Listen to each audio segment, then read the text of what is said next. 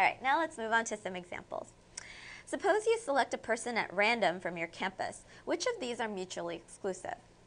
And when they say mutually exclusive, you want to think of the same term, it as just a synonym for disjoint events.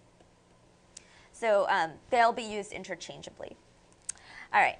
Has ridden a roller coaster, has ridden a Ferris wheel. Does one prevent the other from happening, right?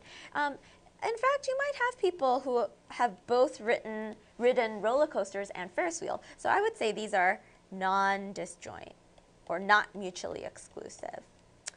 Listens to Beatles music, listens to Lady Gaga. Well, there's nothing that prevents people from doing both, right? So I think even I have both songs on my, iTunes. Has brown eyes, has brown hair. Well, here too, you could have both brown eyes and brown hair, or you could have just brown eyes, but other colored hair. And you could have just brown hair or other colored eyes, right? So also non-disjoint. Is left-handed and is right-handed.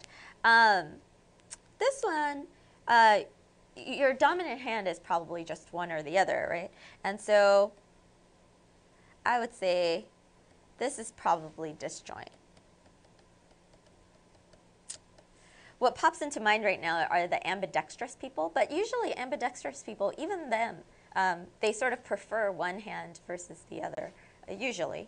So I'll just count it as disjoint for now. Has had chicken pox, has never had chicken pox. Now this one is definitely disjoint because you can't both have had it and not have had it at the same time.